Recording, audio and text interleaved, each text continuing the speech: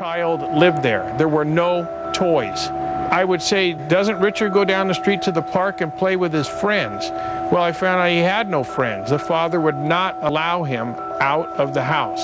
It wouldn't take much to realize that there was something fishy going on.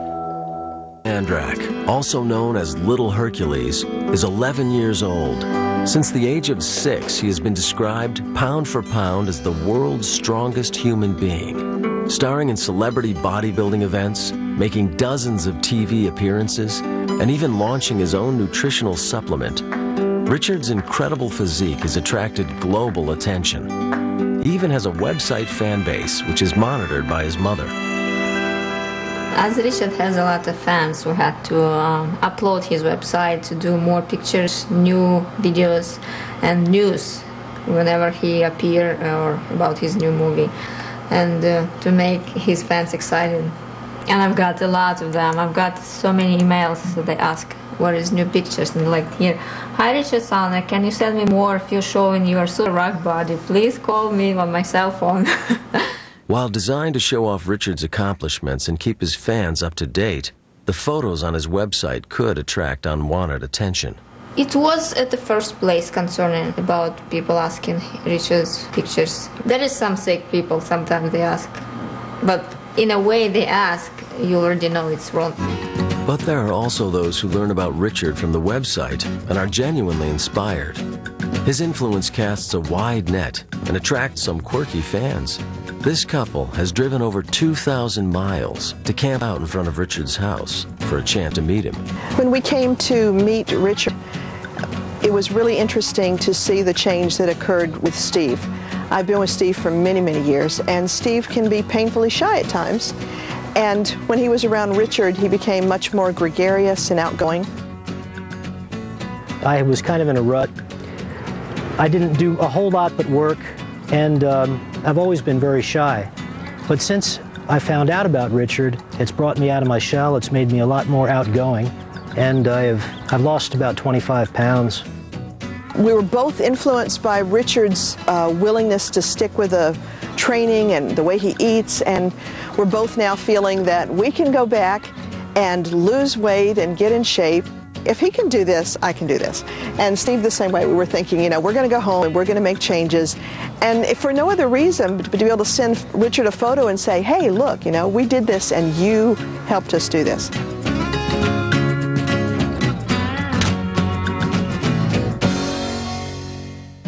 Richard may be motivating others to get in shape, but with production starting on his movie trailer in just a week, the pressure is on for him to do the same. His personal trainer, Jay, is working with him twice a day, 5 times a week. The priority for Richard is to get him in the shape he needs to get in with this movie. Because when your physique is your livelihood, he's a great actor, he's got lots of talent. But like Arnold, he needed a physique to get where he's going. Everybody looks at the guy, not at his acting, they're looking at his physique. Come on, Richard, don't sink too low, we're nearly done. Lunch break is over, let's go. Yeah, that's set, pick it up. 1, 2, 3, faster. You don't want to do another set, do you? I understand when he gets a little frustrated. I understand that because he wants me to keep going. It's just that the point is, it's just when I get tired, I just need a quick breath and I'll just go on. But he really likes to push. He just wants me to get back in shape. That's what I want to. Look where your feet are. Okay, lift them. I've told you, positive and negative, okay? Out, in, 6. Although Jay's training program is relentless, it's nothing compared to what Richard had to endure when his father trained him. I know of Richard's father through conversations I've had with Richard. You know, he's disclosed certain things to me, that his father was a very, very strong-minded, very tough person that would have him doing 6 or 7 hours consistently kicking a bag. Some of the things he would tell me, my dad, he was upset when he got up. Why was that, Richard? Oh, you know, he made me do 2,000 push-ups, you know. And if I didn't do them, he'd go out and I'd have to do another 2,000. So that was his way of training. I've seen a lot of parents push their children. I was involved since I was very young, and my parents had me in dancing, gymnastics, piano, twirling, beauty pageants, everything. My mom had me everywhere, piano, everything. And She made me practice, she made me do everything, but she didn't push me to the point where if I didn't want to do it. It didn't seem like Pavel was pushing Richard, because Richard really seemed like he was enjoying everything around us. Not only were there concerns about Pavel's training methods, there were also questions being raised about Richard's diet. The leaner Richard's body became, the more defined his muscles looked. Some in the medical community supported the idea that Richard was being fed steroids. Having seen footage of the boy at age 6, it would be highly unlikely that anyone could achieve that type of physique without artificial enhancement. There have been no long-term controlled studies with children taking anabolic steroids because obviously it would be unethical to do such studies. But one thing we do know is that you need testosterone to build muscle. And whether that's coming from natural or it's coming from the store, you really need some testosterone on board. While there's certainly debate as to what age testosterone can kick in, whether it's 10, 12, 13, some people mature late, it's certainly not at 6. Could Richard actually be older than his family claimed? As the public scrutiny intensified, Richard was forced to take a steroid test and tests to determine his true age. I had 3 tests on drugs and 1 test on bone age, and I passed them all. It's just perfect. When people say that I take drugs and assume that I take drugs, I'm upset about that. They assume that I take drugs because they don't know another way how I can train to get my body at such a young age. Despite Richard passing the test, Frank says he still had reservations about the mystery powder Richard was being fed. He told our producers that he decided to take extreme measures to find out what was in it. During a promotional trip to New York City, he confronted the only man who had the answer. I told the father, when we get back to Los Angeles, I want you to take a polygraph test. There's some specific questions I want to ask you, and I need to get to the bottom of this. And he said, Richard can do the polygraph test and you can ask him. And I said, no, because Richard has no idea what he's taking. He has no idea what you're giving him. You just tell him to eat this and take this, and he does what he's told. You know what this stuff is, and we need to find out what it is.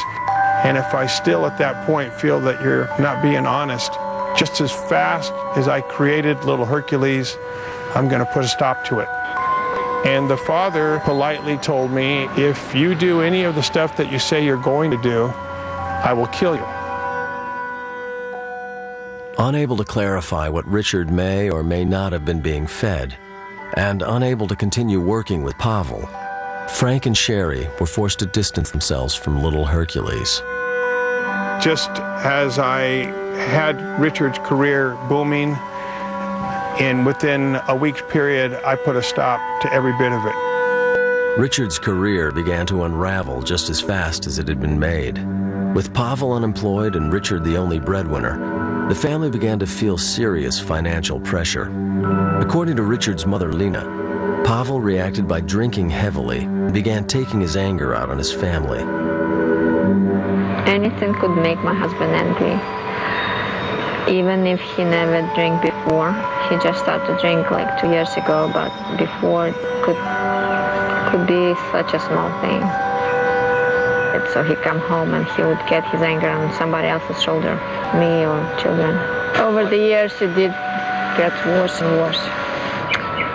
Worst situation was my husband broke my wrist and broke my nose.